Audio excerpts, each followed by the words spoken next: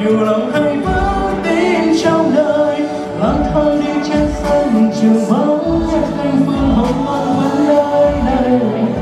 Ta biết từng lớp học buồn giờ chia tay rồi, chắc yêu thêm nơi này một chút thôi. Mai xa rồi sẽ nhớ nhau thật nhiều, lúc ta đi với nhau khi tan trường. Mãi là người bạn thân nhé, xa rồi bạn đừng quên tôi. Tạm biệt nhé nơi này, bye bye. Qua đi như giấc ngủ theo xinh dấu yêu, để tôi ngủ ngơ vẫn thương nhớ tìm lại một hình bóng ngày nào vẫn trông vẫn ngóng giờ đâu. Sân trường giờ không một bóng, còn hàng ghế vào tối một mình lẻ loi. Ta biết không bao giờ chia tay rồi, một chút thôi. Mai xa rồi sẽ nhớ nhau thật nhiều, lúc ta đi với nhau khi tan trường. Mãi là người bạn thân nhé, xa rồi bạn đừng quên tôi. Tạm biệt nhé nơi này, bye bye. Lúc ta đi với nhau khi ta trường, mãi là người bạn thân nhé, xa rồi bạn đừng quên tôi. Tạm biệt nhé nơi này, bye bye.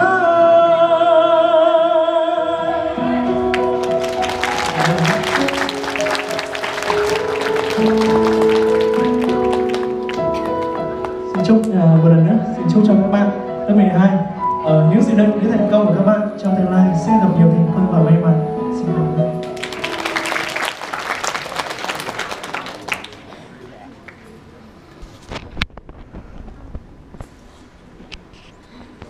Dạ vâng, quả là một tiết mục vô cùng xúc động phải không ạ?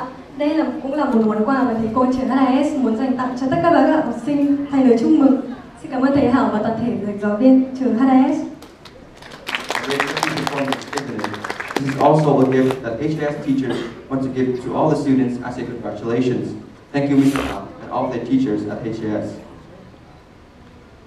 Sau đây, chúng tôi xin trân trọng giới thiệu các quý vị đại biểu có mặt trong buổi lễ ngày hôm nay. We now have the honor of introducing the distinguished guests present at today's ceremony. Bà Jennifer Bahen, tham tán giáo dục và khoa học tại sự Bản Úc tại Việt Nam. Ms. Jennifer Bahen, Counselor for Education and Research, Australian Embassy in Vietnam. Cô Phạm Thị Cúc Hà, Founder and CEO của TECH College Việt Nam, Phó Chủ tịch Hội đồng Trường Đại học Adelaide School. Founder and CEO of TECH College Việt Nam, Vice Chairwoman of Hanoi Adelaide School. Cô Phạm Thu Trang, Phó hiệu trưởng trường HIS. Ms. Phạm Thu Trang, Deputy Principal of HIS. Thầy Stuart Britton, ở bên chương trình SAFE. Mr. Stuart Britton, SAFE Program Teacher. Thầy Nguyễn Ngọc Phan, ở bên chương trình SAFE. Mr. Nguyễn Ngọc Phan, SAFE Program Teacher. Thầy Joe Han, ở bên chương trình SAFE. Mr. Joe Han, SAFE Program Teacher. Thầy Daniel Ryder, ở bên chương trình SAFE. Mr. Daniel Ryder, SAFE Program Teacher. Thầy Orkan Sulemanov, ở bên chương trình SAFE. Mr. Orkan Sulemanov, SAFE Program Teacher. Và đặc biệt là sự hiện diện của những vật chính của chúng ta ngày hôm nay, các bạn học sinh khóa 6, các bạn học sinh lớp 12, 1, 12, đi khóa 2022, 2023. And especially the presence of students from CES Intake 6 and from class TS1 to S2 HIS, academic year 2022-2023.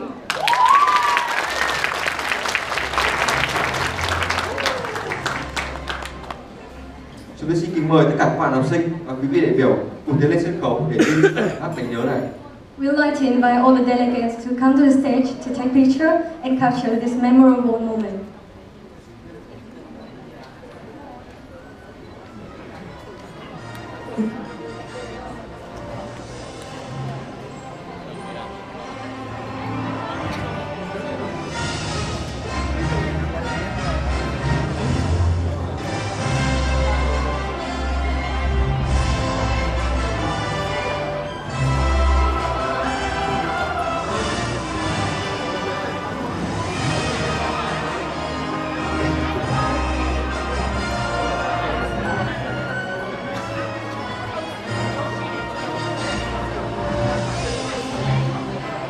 Mời các bạn học sinh cùng lên sân khấu để trình diễn khoảnh khắc.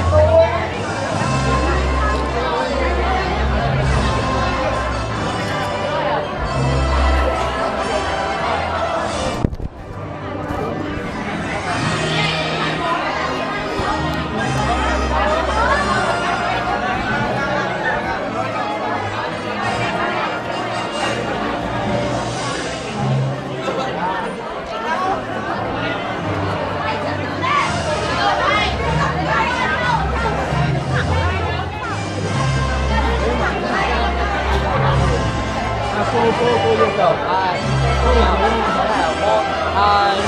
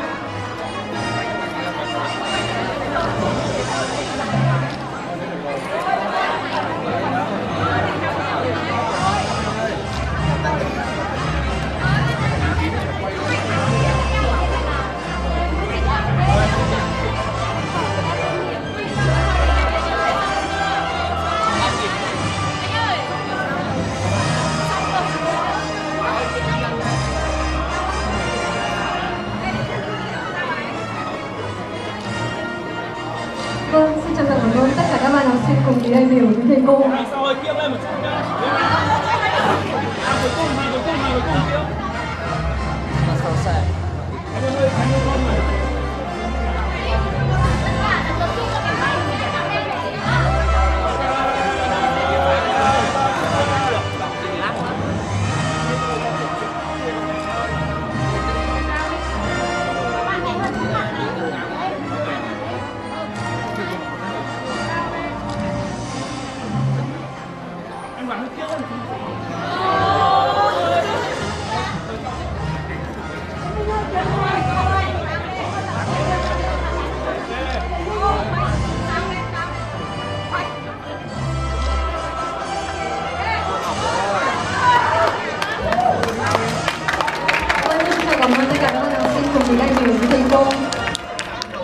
Thank you, delegates, students.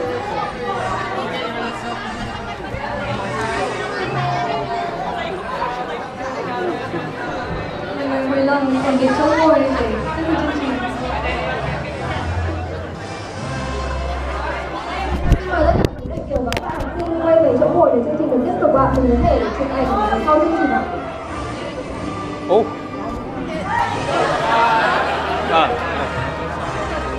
Next one. Next one. Sorry.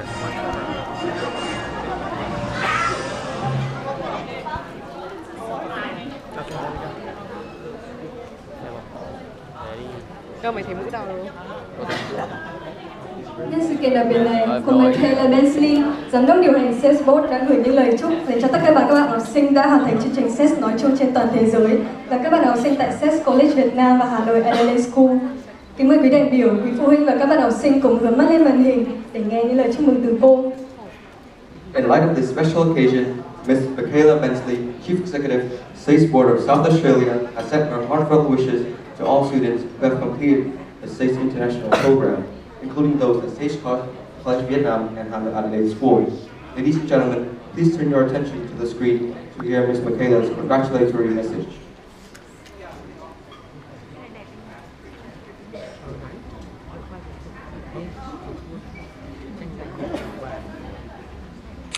My name is Michaela Bensley, Chief Executive of the SACE Board of South Australia. Congratulations on achieving the SACE qualification. Not only have you demonstrated academic excellence, but you have also developed critical skills such as adaptability, flexibility, critical thinking and problem solving that are essential for success in university, career and life. The SACE is the culmination of your years of hard work and dedication in school. It represents more than just knowledge, it signifies your sense of belonging and connection to the world around you. The SACE ensures that you not only excel academically, but also thrive in all aspects of life. Furthermore, the SACE is a promise to each student that they will leave their school experience with evidence of their unique abilities and personal spirit. In today's world, it's not just about what you know, but what you can do with that knowledge. Completing the SACE has placed you at the centre of your learning journey, equipping you with the skills of a 21st century learner. There are no limits to where your SACE qualification can take you. It opens doors to a world of possibilities and provides access to top universities worldwide. The qualities you've developed, open-mindedness, global awareness, adaptability and resilience, are precisely what leading employers seek in their young employees. For many of you, this achievement was a collaborative effort with the unwavering support of your family, dedicated teachers and your school community. On this special occasion, it's essential to acknowledge and thank them for their guidance and support. They've played a pivotal role in setting you up for success. Congratulations once again to you and your cohort. May your achievements pave the way for continued success throughout your lives. Thank you for choosing the SACE and we wish you all the best in your future endeavours, whatever they may be.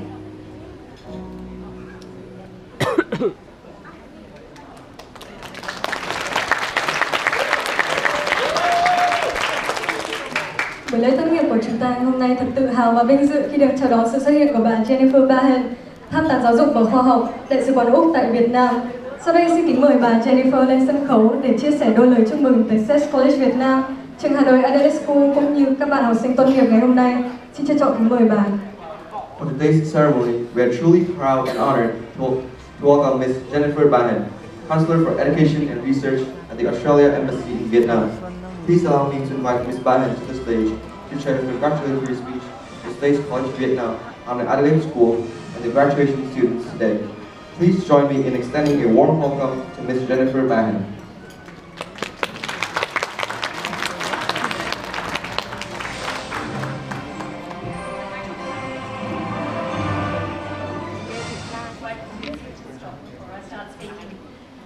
Good morning, everyone. I'm not sure we can get off to a better start to the morning than that particular photo session. There's so much energy in the room here today, and I hope you continue to have that energy over the course of your lives. Before I begin giving a few messages today, I did want to give some messages of thanks. The first thing I'd like to do is give an enormous thanks to everyone at Hanoi Adelaide School and back in Australia, the SACE board. I've been in this job for 3 years now, and I see lots of different levels of commitment from Australian institutions to their relationships in Vietnam. And no one is more invested in their relationship in Vietnam than the SACE board. I see them here regularly.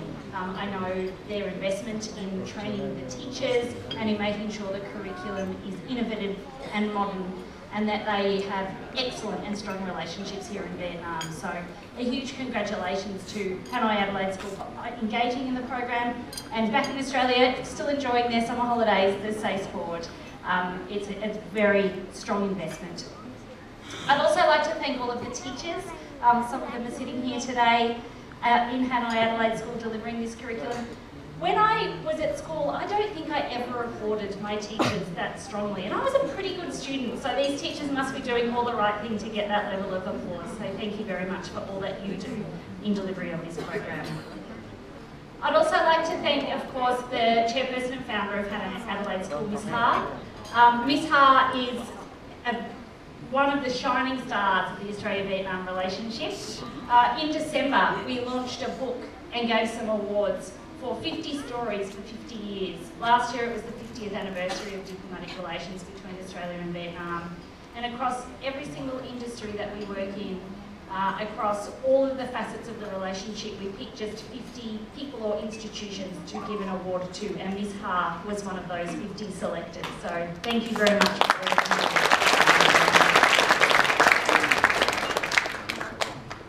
In the Safe Sport video and in the wonderful MC's introductions, lots of things were mentioned about the options that your qualification that you now have gives you. I was going to talk a little bit about that, but it's been done so well already that I won't linger on it. But I do want to say, and looking at all of the university banners at the back of the room, that now that you have the SACE qualification, you do have global options.